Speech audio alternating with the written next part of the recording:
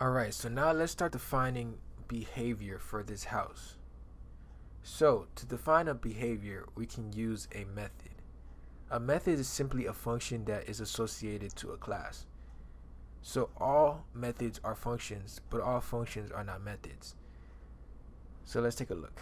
We're going to create a prompt because maybe if we're a real estate agent, we want to be able to give a small description to a user about how the house looked like. So we're just going to go by what we see in the primary constructor, which is the color and rooms. We want to let the user know, what this house looked like in a nice, neat prompt.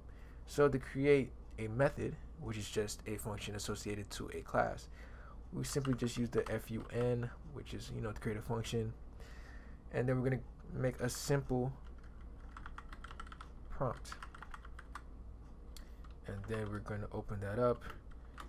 And we're just going to use the properties that are already defined in the class, because we know we're going to need to pass in color and rooms when we create an instance of a house. We know that's available to be used. So we can just have a print, and we'll just make a message. So we'll just say the color of the house, I can't spell today, is, and then we'll just pass in the color variable using the $, and then put in color and the amount of rooms, and then we're just gonna put like a little, and then we're gonna put rooms. I just put a little colon there.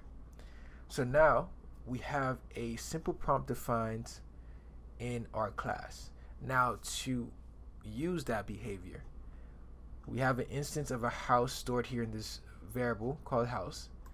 So to make a call, we just take that instance of the class called house. We use a dot, and you guys can see what are available from this instance of this class, or from this object. So now we can see the simple prompt. We want to select that, so we just use a dot. We get that simple prompt method, and we pass in the open parentheses. Usually if you want to pass in parameters, you could, but since we're not taking any parameters, we just leave those blank. Now if we run it, and as you guys can see, the rooms is going to be 4, the bathrooms is 5.5, the color is red, and the house association fee is $500. If we run this, you guys will see that boom, the color of the house is red and the amount of rooms is 4. So it is unique to the object that we created.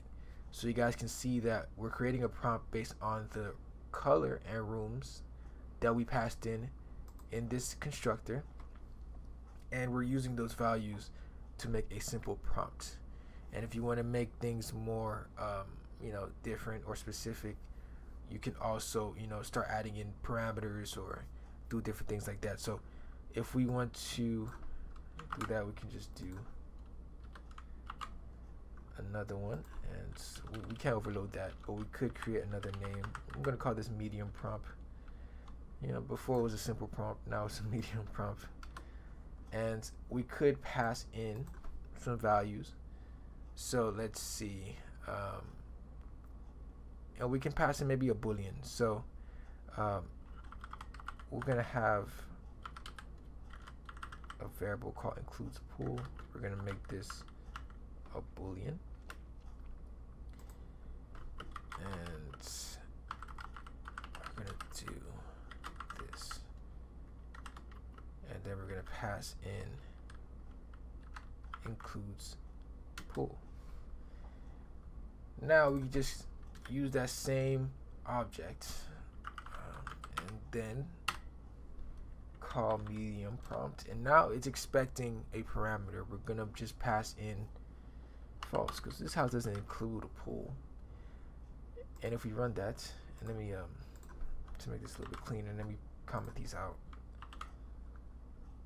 and these, I have a lot of prints, so we should only be expecting 2, and let me use ln here, and ln here, so they'll be on separate lines, and run that. So boom, the color of the house, red, and the amount of rooms is 4. And the color of the house, again, using the same prompt, but we now had an additional parameter that, you know, asks whether it includes a pool, and above here we said that it's false by passing in the false value in parameter, and boom, and it includes pool, and that is false. It does not include a pool, so you're gonna have to go to the lake. So that is how you create methods in Kotlin for a object. It's simply a method is simply a function within a class that is, you know, it's associated with a class. So in this case, these prompts are associated with the house class. So these are the methods. Hope you guys enjoyed that, and hope you guys understand what a method is.